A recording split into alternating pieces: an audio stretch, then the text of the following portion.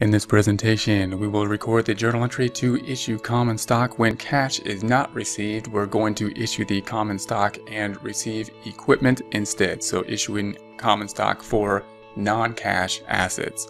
The information will be on the left side. We're going to record the journal entry here in the general journal. Then we'll post it not to the general ledger, but to a worksheet. Here's our beginning balance. This is where we will post it. Here's our ending balance. This will give us a quick look at the effects on the accounts as well as the effect on the accounting equation. We've got the assets in green, we got the liabilities in orange, the equity in light blue, the revenue and expenses in dark blue. We can see that we're in balance because the debits are non-bracketed or positive for Excel, and bracketed or credited for Excel are credits. Debits minus the credits equals 0. That's what the green 0 indicates. No net income is shown here at this time.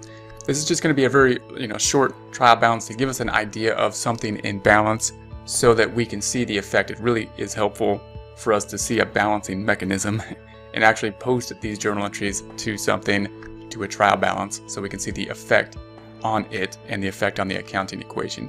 We of course are going to be focusing here on the equity section for a corporation. That's what typically differs for a corporation, and that will be broken out in terms of we're looking at common stock, paid in capital for common stock, and then the retained earnings, not what we're focusing on here, but noting that the retained earnings is the accumulation of the revenue less any distributions to the owners, dividends, and the common stock represents how much the owners have invested in terms of capital investment.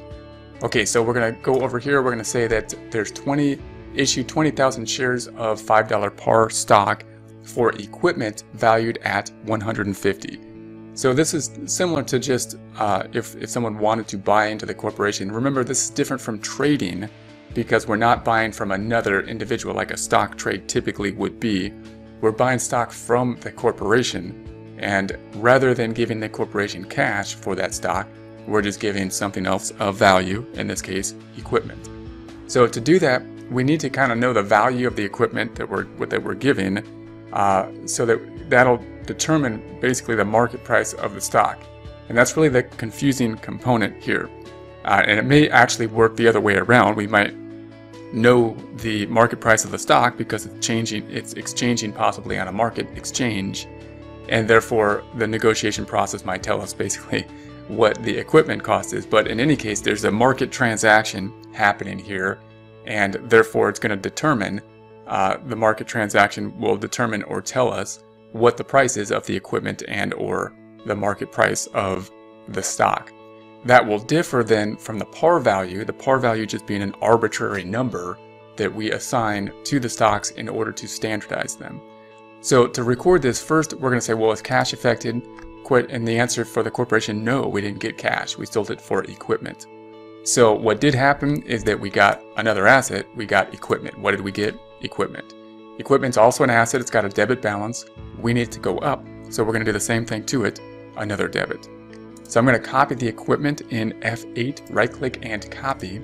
We'll put that up top in B2, right click and paste 1, 2, 3, just the values. We could type that in there as well if we so choose. The amount's just going to be the market value of the equipment. So they're going to typically give that in a problem. We'd have to figure out what that would be in practice. And if our stock is traded on the exchange, then whatever we determine, that might help us to determine the market price of the equipment. So we're going to say the equipment is worth $150,000. Then we're going to credit something. Now we're going to credit something in the capital section as we would just if we invested equipment in a sole proprietor or a partnership. But this time we're going to issue stocks. So it's going to be some type of stock issuance that is going to be given for that equipment. That's going to be the common stock. So it's a credit balance representing what is owed to the owners. We're going to make it go up by doing the same thing to it, another credit. So I'm going to right click on the common stock, right click and copy. Put that in B3, right click and paste 1, 2, 3, or we can just type it in there. The tricky thing is that it's not going to be a credit of $150,000. Why? Because there's a par value, and the par value is just going to be a standardized value. So it's not going to change with the market price. When we sell the stock, we're going to sell it for whatever we can, and therefore we're gonna, whatever equipment, as much equipment as we can get, we're gonna sell it for that, because that's what we do on the market price. The par value will just give us a standard number so that it will standardize this number. So all we're gonna do on the par value is take the 20,000 shares we issued times 5, and that'll be the 100,000. So I'm going to do that with a calculation here by saying rather than equals negative 20,000 times 5, and that'll be the negative 100,000. The difference between the 150 we got in value for the equipment and the 100,000 is 50,000, what we need as a credit here in order to be in balance.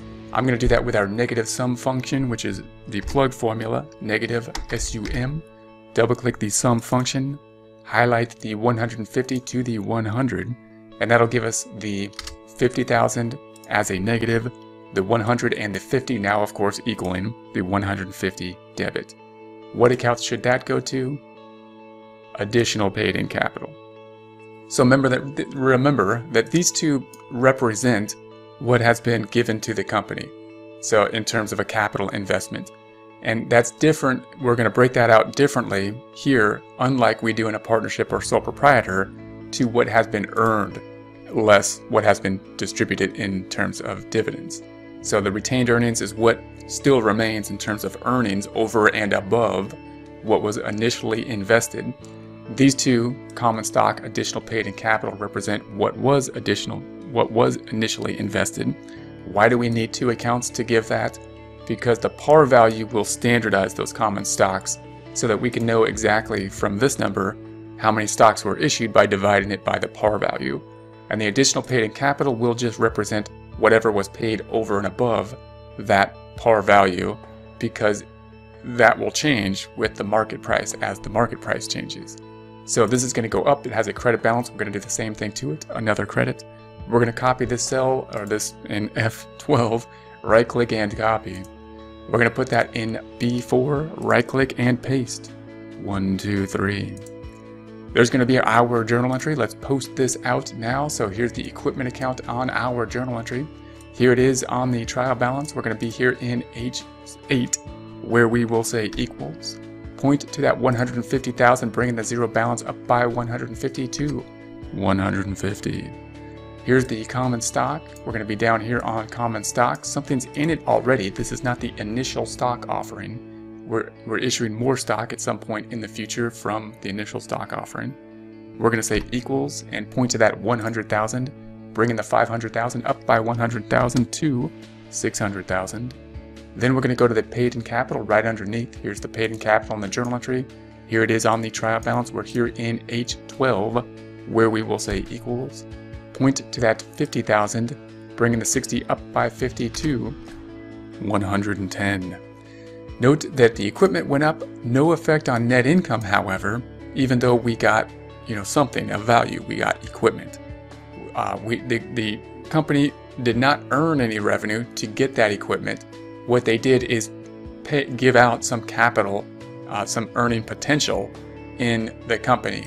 And so that's so that the ownership went up, or the amount that's owed back to the owners, in essence, went up. Okay, so that's going to be our transaction. We're going to go then over here and take a look at just the equity section of the calculation of equity in like more of a financial statement format, where we would see this kind of confusing component in terms of the wording. We'd have to say that the common stock, there's $5 par common stock.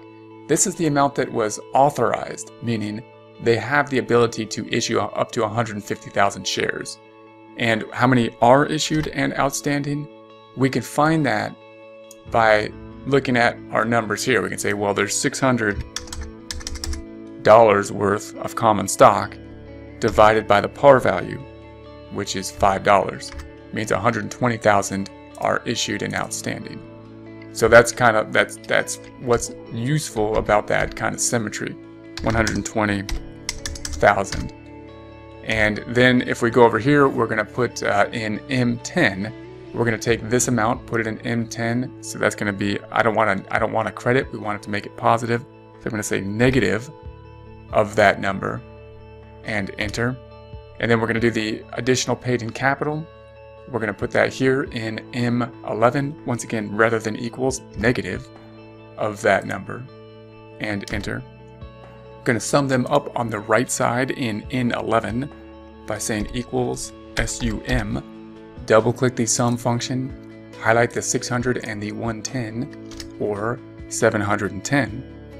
Then we'll just pull over the retained earnings, which we're not really dealing with in this problem. They would be affected by the accumulation of net income or closing net income out to retained earnings. So we're going to say negative of this number. And then if we sum this up, it'll be the sum of these two. We're just adding these two up.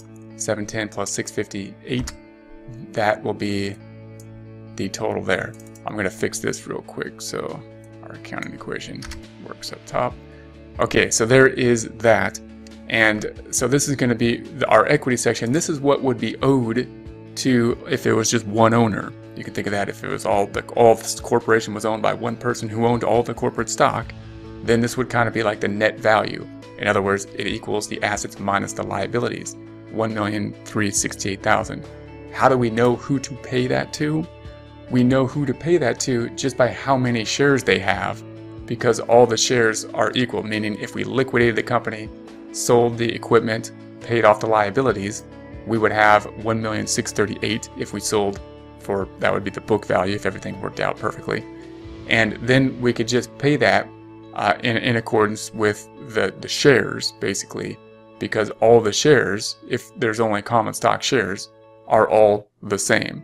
So that's the beauty of the corporation versus a partnership, where of course we have to track each individual partner's capital account, because how much will be owed to the partners will differ, and the only way we know that is by tracking their capital account. With a corporation, how much is owed to the owners will differ, but the way we know that is that they just own more or less stock, which is just like kind of owning more or less dollars. They're all standardized units. So that's going to be one of the principal differences in the equity section between a corporation and something like a sole proprietorship or partnership.